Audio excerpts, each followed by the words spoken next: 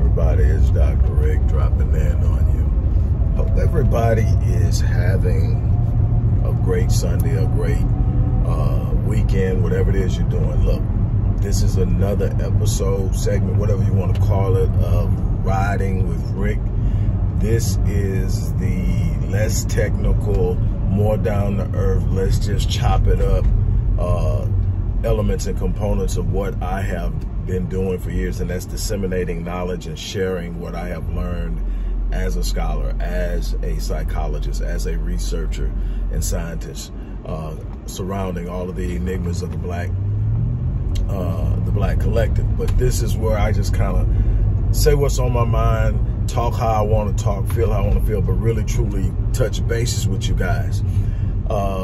If you like what you see on the channel, if you are getting any information that's a blessing to you, first of all, hit the like button. Second of all, hit the subscribe button.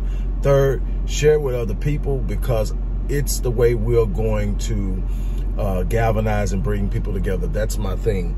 Now, those of you who follow me and keep up with me know a couple of weeks ago I was in a shooting. Unfortunately for me, it's not my first time. It was the first time that I wasn't purposely being shot at, but was in the middle of something. I almost got hit and my truck got shot up. But if you remember, I told you about it. A newly moved in neighbor, a 15-year-old kid, was shot twice. His older brother was 17, was shot once, but it was a graze. He was treated at the scene and released. My truck was shot up, had to get that taken care of. The crazy thing is, I was out there because I heard the escalation and I went out to stop it. Right when I walk out to stop it, kid pulls the gun, starts shooting. And he's shooting while he's running and he's pointing back. And bullets are flying, right? And so bullets hit my truck. And so the police had to get my consent, because there's a couple of bullets that entered, didn't exit, and they needed my consent to get in and search.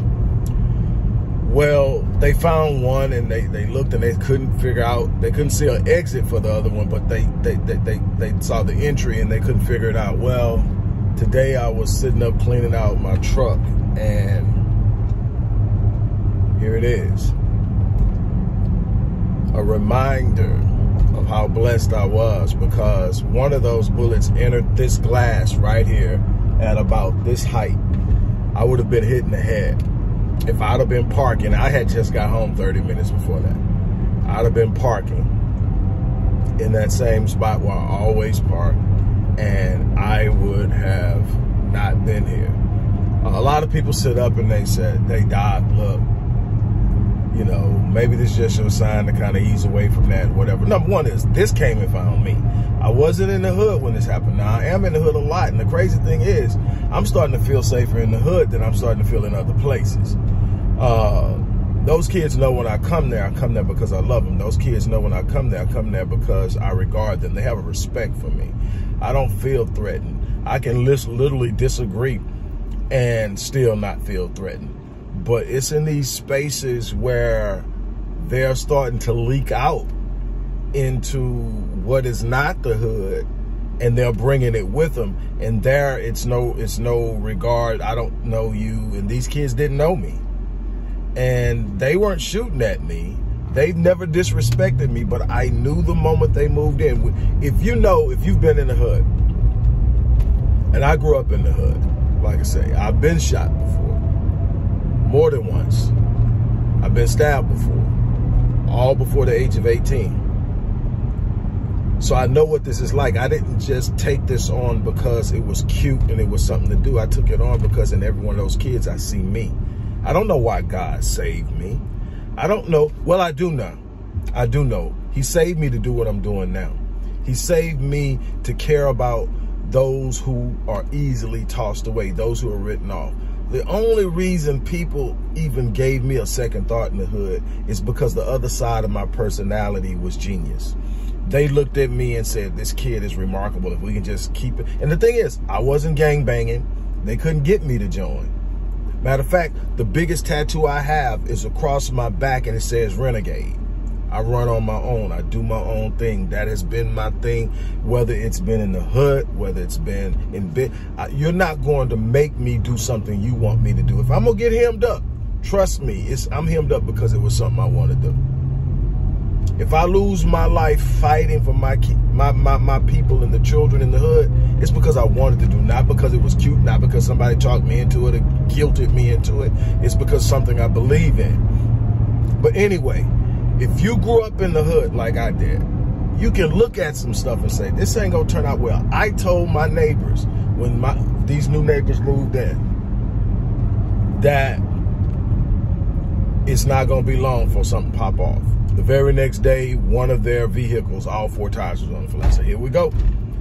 And I never knew it would escalate as quick to what it escalated to, but I knew it was a problem. I just knew the movements. Now, they were never disrespectful to me, very respectful.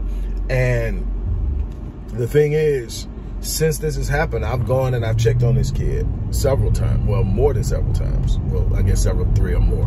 So several times I've checked on this kid. And they can't understand why I'm not angry with them, because my truck got shot up, because I almost got shot and everything like that. Is number one is this truck can be replaced. A black life is so valuable, even when it doesn't know it's valuable. And forgive me if I get a little emotional, because again, one of the times I got shot was in the head. So if I get a little emotional, it's because I'm not supposed to be here. And so I'm here for a reason. And so when I look at these kids, I see me. But I see both sides of me. I see the hard head, nobody could tell nothing, who had a temper like this, that was ready to go to the end behind anything. And I see the person who could become anything, who changed his life because he had a kid. And that changed my whole mindset. That whole, if you try me, I'm gonna touch you thing went from, as long as you don't bother me and mine, I'm gonna let you do you.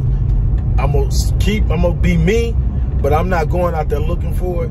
That's all because God kept me. That's because he spared me. Look, these kids need us. I can't stress that enough. These kids need us. I mean, this represents so much. To the average person, it represents death. To me, it represents life, because nobody died by this bullet. It was meant for death. Oh, man. What the enemy meant for evil.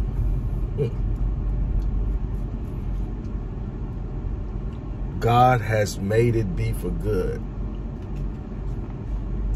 And I tell you what, I'm gonna get off of here. But when you wonder why I'm talking and I'm fighting and I'm telling you to donate, it's because I'm out here fighting to do something different, to be a change, a catalyst of change, to be something more than the next person complaining and whining about how horrible these kids are, to be an impact in their lives. I don't have all the answers, but I'm willing to stand up and I'm willing to go in and I'm willing to do something. So when I ask you to donate, this is why. Man, thank you.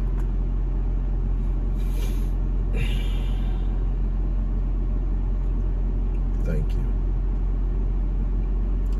I'm gonna get off of here now, but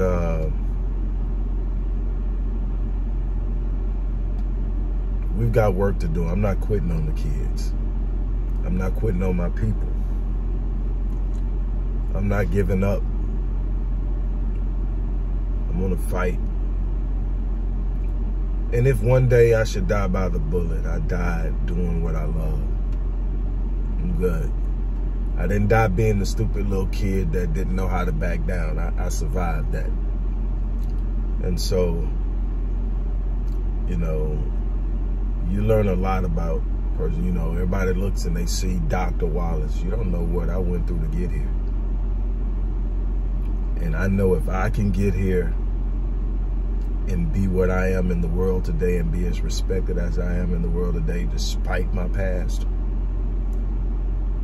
I believe in them. So again, if you like the content, click the like button.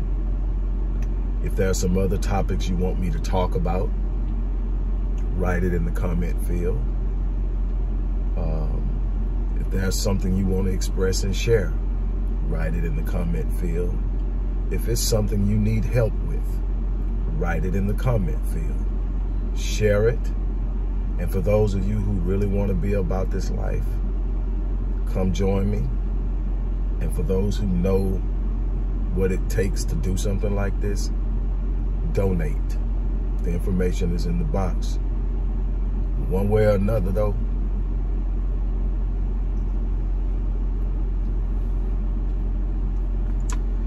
thank you.